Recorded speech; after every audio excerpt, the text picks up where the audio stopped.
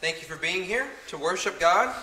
Thank you for all participating in the singing, building each other up, teaching and admonishing each other through song.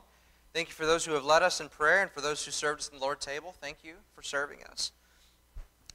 As we come to our lesson this morning, I hope that we will be encouraged and uplifted, and you will also be encouraged at the coming new theme for 2024. If you remember last week, we gave a lesson about wrestling with God, and I mentioned how that lesson and this morning's lesson were both two lessons that were meant to kind of set up and prepare us for our coming theme for the year. And this for 2024, we are intending to spend about a fourth of our lessons, it's about 13 sermons next year, as looking at subjects related with apologetics and evidences-based type things. And these are all different subjects that, a type of subject that help us build up our faith, but also help us answer questions that people of the world would give as objections to Christianity, as objections to believing in Jesus or why they should become a Christian. And so this morning lesson is another one of those lessons to help set us up for that theme for 2024. And this morning I'd like to talk to you about the concept of worldview. And we're going to be spending a majority of our time in Acts chapter 17, if you want to turn there with me this morning. Acts chapter 17 is where we'll be spending a majority of our time. But in Acts chapter 17, we can read about Paul and his travels, and specifically we're going to look at his interactions with in the city of Athens. And in this interaction, we can see the concept of worldview emerge, and we'll talk about how that can help us and set us up for our theme for 2024 this year. Acts chapter 17 is where we're going to be, and I'd like to begin by reading Acts chapter 17, verses 16 through 21, if you would follow along and read with me. Acts 17, starting in verse 16. Now while Paul was at waiting for them at Athens, his spirit was provoked within him as he saw that the city was full of idols. So he reasoned in the synagogue with the Jews and the devout persons, and in the marketplace every day with those who happened to be there. Some of the Epicurean and Stoic philosophers also conversed with him. And some said, "What does this babbler wish to say?" Others said, "He seems to be a preacher of foreign divinities, because he was preaching Jesus and the resurrection." And they took him and brought him to the Areopagus, saying, "May we know what this new teaching is that you are presenting? For you bring some strange things to our ears. We wish to know, therefore, what these things mean." Now all the Athenians and the foreigners who lived there would spend their time in nothing except telling or hearing something new. Here in Acts chapter 17, we see Paul in Athens. I think it's an accurate description to say that Paul in Athens was in a place where there was a world full of ideas. And as we consider our modern world today, that is certainly true today. We live in a world full of ideas. Everybody has some sort of idea about what is the best way to live life, what is right and what is wrong. Is there anything right and what's wrong? What is the truth? We certainly do live in a world full of ideas, and if you've been a Christian for any length of time, or you've been an adult for any length of time, certainly when these kind of questions are brought up, certainly you know that there are many differing opinions and views to these different kinds of questions. And when we see those and we ask those kind of questions, we are approaching the subject of worldview.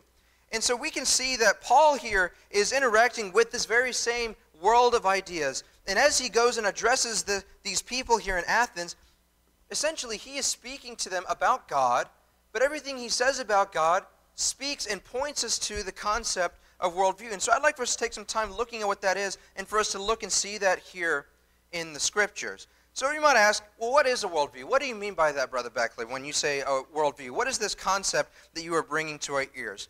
In short, a worldview is a framework through which we see and live as we interact with the world. In other words, if you see the world is made by God and you believe that there is a God, then you're going to certainly live your life as though there is a God who created the world. But if you don't believe, for example, that a God exists, well, then that certainly also is going to affect the way that you see the world and how you live and interact with it. And so when we ask questions that point us to these kinds of things, that point us to how we see, how we live, and how we interact with the world, this is the big subject of worldview. And also when we talk about the subject of worldview, there's some other acknowledgments that we need to make as we look and approach this subject. This framework through which we live and see the world and as we interact with the world, it is made up of presuppositions to at least 5 basic questions. There are at least 5 basic questions to any worldview, and let's go over those now. You might ask, when looking at these 5 basic questions, what does your worldview say about God? As we stated earlier in example, is there a God? Is there no God? Are there multiple gods? All of these things are questions that, whatever your answer is to them, they affect the way that you see and interact with the world. Another basic question about worldview is, what does your worldview say about mankind? Does mankind have a purpose? Does mankind have a purpose in relation to God, if there is a God? Is mankind's purpose simply to do good, or is mankind's purpose to be autonomous robots that just live? What your worldview says about mankind also affects the way that you see, view, and interact with the world. What about knowledge? Are humans capable of knowledge? Are we able to understand and to know things, or are we simply having to embrace the fact that we just simply can't know everything? What does your worldview say about knowledge? Because again, that affects the way that you see and live and interact with the world. What does your worldview say about morality? Is there a right and wrong, or is there no right and wrong? Again, what your worldview says about morality affects how you live your life and what you teach others about what is the meaning and the purpose of life. And then, of course, it also talks about reality. Have you ever thought about what happens after death? Is there something that happens after death? What your worldview says about that, again, will dictate and impact the way you live your life. If you can live your life with a hope that there's something after death, that can grant you a lot of peace of mind. But if death is the end, you better live life now to the fullest. Again, all of these things are things that affect the way that we see and view and interact with the world. And that's what I mean by presuppositions. We all assume answers to these questions. Again, all of us here, we are Christians, so we live our lives with the assumption that God does exist, that mankind does have a purpose, that we are able to know God, that God tells us what is right and wrong, and that there is a hope after death, but there's also a fear of what comes after death if we do not remain faithful. But what I mean by presuppositions is that what you think about these qualities, it affects what makes sense to you.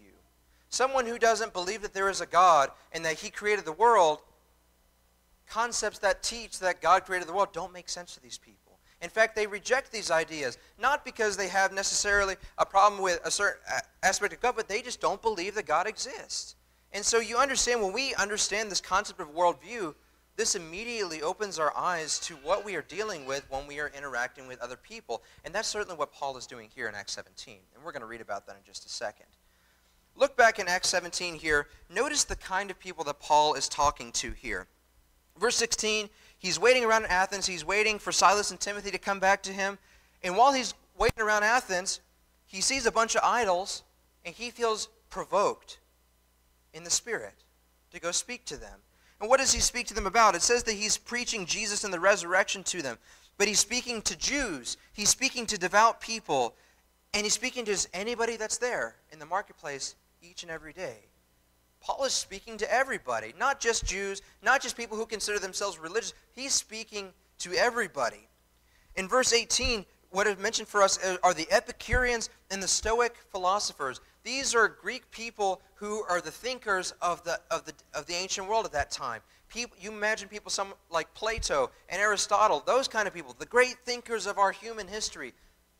These Epicureans and Stoic philosophers would be people just like them, but they would have been the people who were the thinkers of Paul's day. These people are also interested in what Paul has to say about who God is and what he says about the world and what he has to say about mankind. Paul is speaking to these people, and he's speaking to them about worldview concepts. And again, what you think about these items up here on the screen, they affect the way that you affect the world, that you see the world. It affects what makes sense to you and what you believe to be true and to be right. And it is on this level of which we see Paul interacting with his people and reasoning with them from the Scriptures.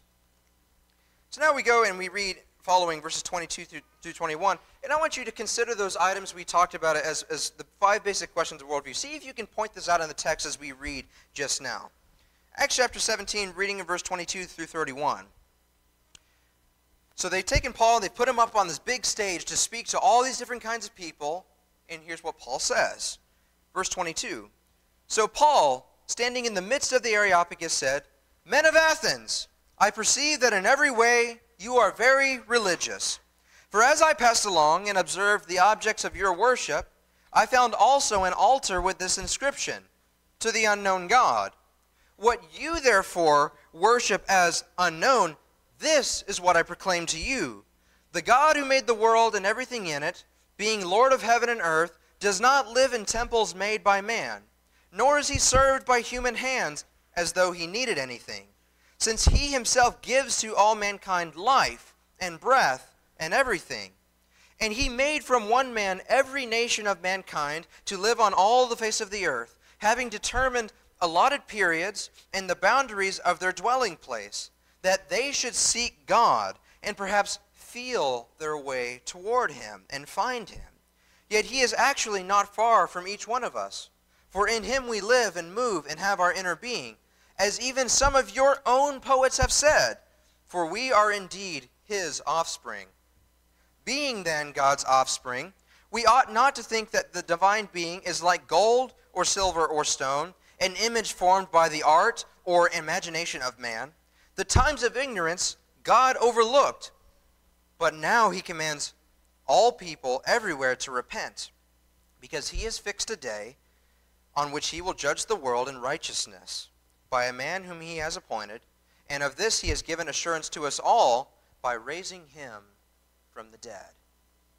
Now that's a bit of a lengthier reading, but as you hear what Paul is saying, imagine someone standing up on a big stage in front of thousands and thousands of people, and he says all of this about God and what God says is good, right, and true, and about what God says the way things are. Paul certainly said a whole lot of things about God here to these people who have their own ideas of what is true. If there is a God, if there is multiple gods, he's speaking this on their level to them about the one true God. Let's see if we can point out some of the things Paul said about God that point us to our 5 basic worldview questions. What does Paul say about God? Well, for that, you look at verse 24 and verse 29. In verse 24, Paul said about God that God made the world and everything in it. He is Lord of heaven and earth, and he does not live in temples made by man, nor is he served by human hands as though he needed anything. Since he himself gives life to all mankind and breath and everything. Jump down to verse 29. We ought not to think that this divine being is like gold or silver or stone, or that he is an image formed by the art or the imagination of man. Paul makes some pretty significant claims about who God is to, again, all these different types of people who have different opinions about what God or gods are, and which ones are true, and which ones are false. Paul is giving them a framework for them to see who is the true God. He's building a worldview to them and how he describes God to them. But what does Paul say about man here? We see that in verse 25 and 26. Again, he points out that God created mankind. He gives life to all mankind and breath and everything. And he made one man from every nation of mankind to live on the face of all the earth, having determined allotted periods in the boundaries of their dwelling place, that they should seek God and perhaps feel their way towards him and find him. He says a lot of things about man here, that man came from God, that God created man, and that God has created and set us and appointed places that they should go and dwell. Paul says a lot about man, about what God has done for man, about how man has come from the creation of God. He also talks and speaks about man's purpose here, that they should seek God and perhaps feel their way towards him and find him. Paul says that mankind has been given an internal desire to want to know God, to seek him, and to reach toward him. Now, some certainly in the world repress that desire, but inwardly, God has given us all a desire to know who he is, and to believe that there is some sort of higher power out there, and that we should seek him and feel our way towards him and even find him. Which also seems to imply that if mankind is going to seek God and feel their way toward him and find him, that mankind can know who God is. Some of the world today would suggest we just can't know. We can't know if there's a God. And even if there is a God, he hasn't revealed himself to us, so we just can't really know if he exists or not. Except that's not what the Bible says about God. And it's not what the Bible says about mankind being able to know God as well. Certainly, Paul is again speaking to worldview, to the concept of worldview here, and how he describes God and man's purpose. He also briefly touches on morality. Notice verse 30. The times of ignorance God overlooked, but now he commands all people everywhere to repent. The word repentance, it means to turn around. It means that you're going this way, and I'm going to turn around and go this way for the rest of my life. I'm not going this way anymore. I'm changing the path. I'm going the opposite direction. Repentance is a word that speaks to right and wrong. Why would I turn around? Because now I believe this is wrong, and I don't want to do what is wrong. In fact, I want to do what is right. Repentance is a word that does call our minds to morality. I should not do this because this is wrong. God said so. But again, imagine for a second, the world says there is no God. Who determines right and wrong? If there is no right and wrong, you say that there is no morality. Or if you do say there isn't morality, where does that morality come from? Again, Paul is speaking to them about morality as well. He's speaking to the concept of worldview and what he says to them. But he also talks about man's eternal state in verse 31. God commands everyone everywhere to repent. Why? Verse 31, because he has fixed a day on which he will judge the world in righteousness by a man whom he has appointed. He's referring to Jesus there. And of this he has given assurance to all by raising this person, Jesus, from the dead. Paul was giving these people a worldview when he was speaking to them. When he says all these things about God and about man and man's purpose and morality and man's eternal state, Paul is essentially speaking to what we understand today as the concept of worldview. And that's important for us to recognize that that's what he spoke to them about. Paul is speaking to these people about the Christian worldview. What the Bible says, what Christ says, is the proper worldview of the world. And you notice here, I have up here that Christianity is a worldview, because Christianity is a worldview. Well, what do you mean by that? Are you trying to say that Christianity is just like everything else that people say is the way to live? Well, it is to a point. Because Christianity, the Bible tells us how we ought to see the world, and it tells us how we ought to live in it, and how to interact with the world. The Bible does tell us what to do along these lines, along these basic 5 worldview questions. Certainly, Christianity is also a worldview. And notice, not only is Christianity depicted here as a worldview, as a way of looking at the world and living, but notice not only is this something Paul is teaching, but this was his approach to evangelism. This was Paul's approach to evangelism here in the city of Athens. In a place where it's a world of ideas, that is how he approached people and spoke to them about Jesus and the resurrection. He spoke to these concepts about worldview to people, to evangelize to them, to tell them about Jesus, and to tell them about the resurrection. Now you may ask, okay, Brother Beck, I kind of see where you're going. I see that, yes, these kind of do relate to the concept of worldview, and yes, I see what Paul said to these people and how he evangelized to them, but what does this have to do with me? What does this have to do with you today? I'll tell you what. We too have been called for evangelism. Jesus said back in Matthew 28, verse 19 and 20, "Go out into all the world and preach to every creature in every nation, baptizing them in the name of the Father and Son and the Holy Spirit." The Great Commission as we know it in Matthew chapter 28. We too were told to go out and preach the gospel, to preach the good news to all people. And if Paul used this strategy, used this tactic to preach to people, certainly there's something we can learn from that about how to approach people. And what do we teach them about? What do we talk to people about that hopefully they might obey the gospel? We are going to learn from Paul's example. He spoke to them about the concept of worldview. And we too need to recognize that we too, just as Paul did in Athens, live in a world full of ideas. A world full of ideas of how we ought to live our lives and what is the true meaning of life. Is there a God? Is there anything after death? Why don't we speak to people about what the Bible says about these things? Because people are already thinking about these things. They're already looking and seeking knowledge. Why don't we give them the Bible answer to these things? That's why this applies to you and why it applies to me.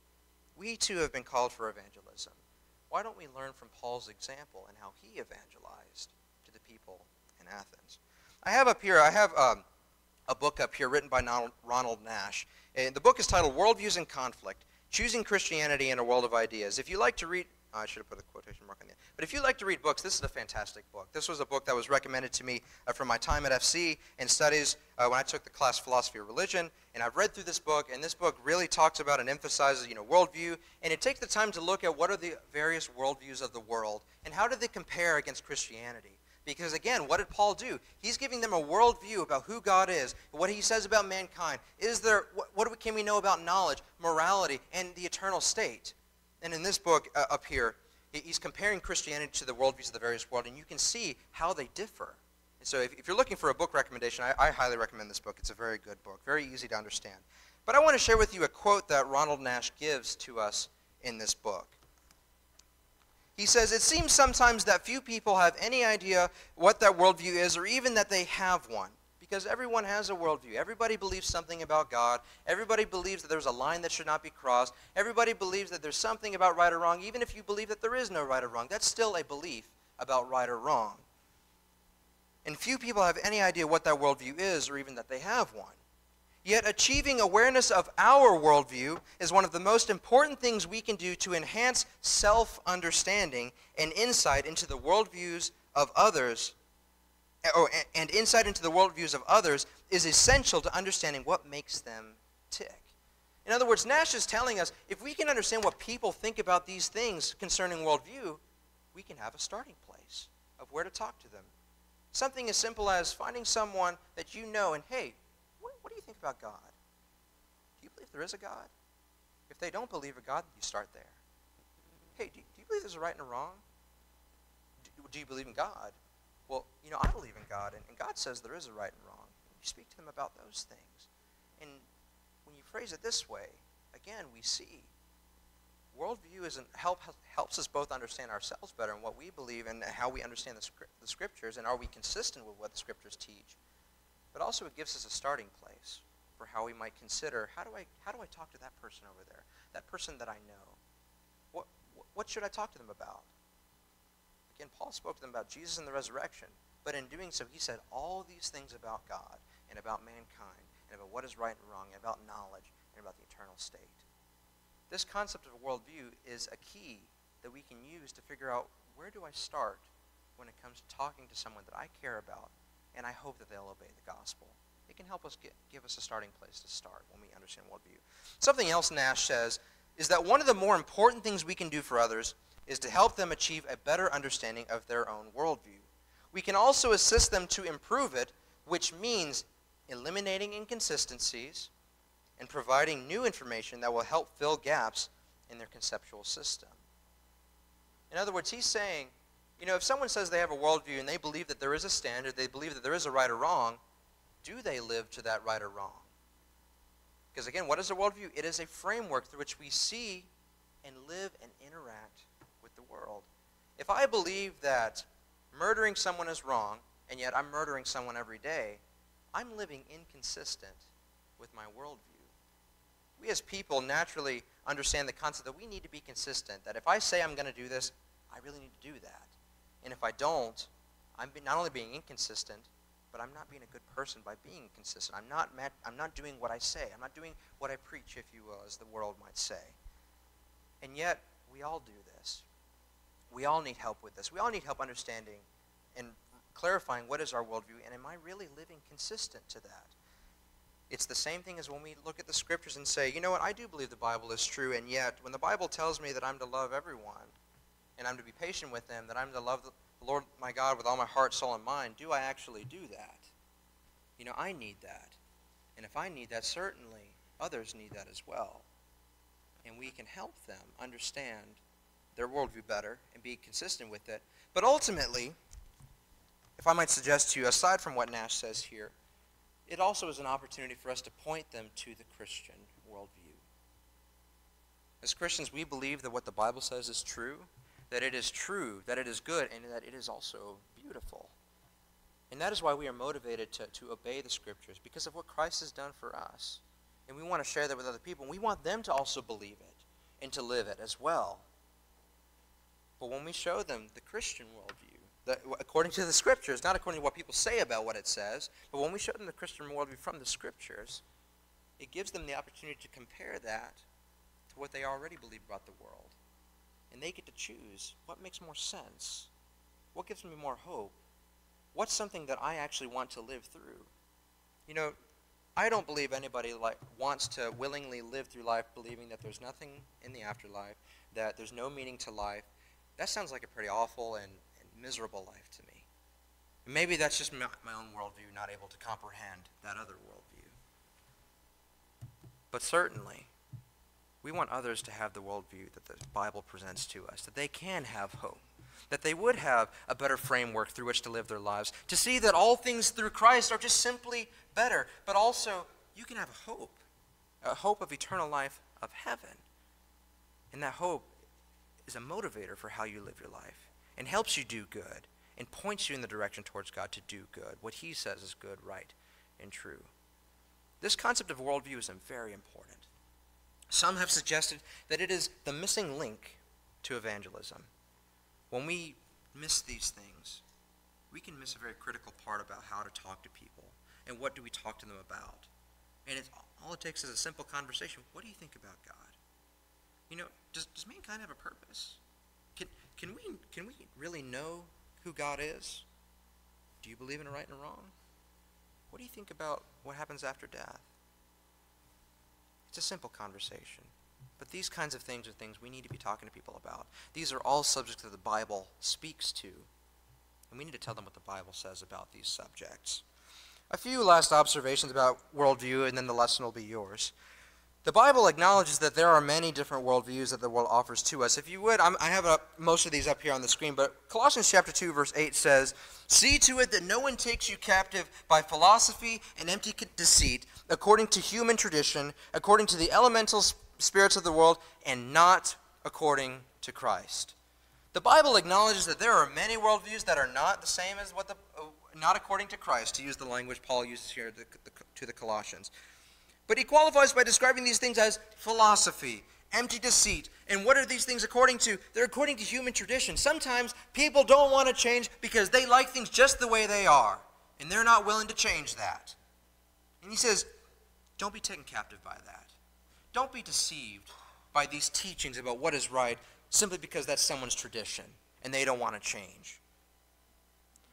Because those things are according to the principles of the world, and they are not according to Christ. The Bible acknowledges that there are worldviews out in the world that are not according to Christ. There's a lot of worldviews out there. Again, we live in a world full of ideas. Which ones do you think are right and true? I think the Bibles are right and true, but there are many people in the world who don't. And we need to talk to them about why the Bible is right, and perhaps show them that it is better than what they currently believe. The Bible also, God calls us to have a biblical worldview. Romans 12, 1 through 2, I have up here. We come to this passage often because it is so applicable in so many things. But let's read it again. Romans 12, 1 through 2. "I appeal to you, therefore, brothers, by the mercies of God, to present your bodies as a living sacrifice, holy and acceptable to God, which is your spiritual worship. Do not be conformed to this world, but be transformed by the renewal of your mind, that by testing you may discern what is the will of God, what is good and acceptable and perfect." Did you catch what he says in verse 2 there? Don't be conformed to this world. Don't be conformed to the way the world thinks and the way the world lives. In fact, be transformed by the renewal of your mind. Live the way that God says you are to live. But verse 1 itself is a worldview of itself. By the mercies of God, present your bodies as a living sacrifice, holy and acceptable to God. This is your spiritual worship. That is a lifestyle. Is that a framework through which someone can look at the world and live through it and interact with it? Absolutely. God calls us to have the biblical worldview, knowing full well that we live in a world full of ideas and that there's many other ways you could choose to live your life. But he says, don't be conformed to this world. In fact, be transformed by the renewal of your mind, that by testing you might find out what is good and acceptable and perfect according to God, rather than what the world says. God calls us to compare the biblical worldview to those of the world. In Ephesians chapter 2, verses 1 through 3, Paul wrote to the Ephesians that you were dead in the trespasses and sins in which you once walked, following the course of this world, speaking to the worldview of this world, following the prince of the power of the air, the spirit that is now at work in the sons of disobedience, among whom we all once lived in the passions of our flesh, carrying out the desires of the body and the mind, and were by nature children of wrath, like the rest of mankind. You know, that's what we were like before we became Christians, when we were living according to a worldview that was not the Christian worldview, through that framework that the Bible gives us to live through. But let me ask you, I think, an implied question of this text. How was that working for you before you became a Christian? How does a worldview that you may have or that the world has, how does that work for them? Is that benefiting them any? According to the scripture here, you were once sons of disobedience. You were carrying out the desires of the body and the mind. You were following the prince of the power of the air, who is Satan, by the way. You're following Satan? How's that working for you away from God? Certainly, the Bible calls us to compare the Christian worldview to that of the rest of the world. And constantly, as I study the subject, as I read the scriptures and I see what the Bible tells me about God, about mankind, about knowledge, about reality and eternal reality, I keep coming back to it. It makes the most sense. And I can't imagine something being better than that. In fact, you take away any of those things, certainly the world just seems like a darker place. There's something that's wrong when we don't have what the Bible says about this subject. But also, this is a huge point, speaking to the fact that we can know God. I don't have this one up on the screen, so turn with me to 1 Corinthians chapter 2. 1 Corinthians chapter 2.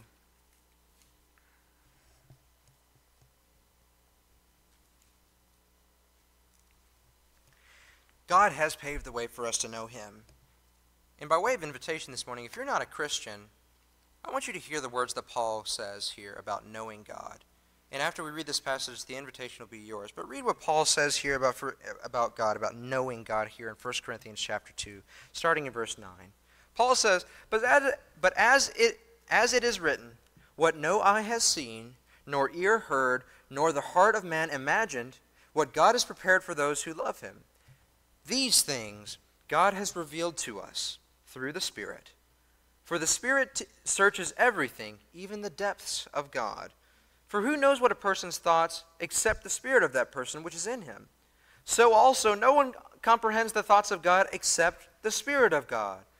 We have received not the spirit of the world, but the Spirit who is from God, that we might understand the things freely given us by God. And we impart this in words not taught by human wisdom, but taught by the Spirit, interpreting spiritual truths to those who are spiritual. You can know God.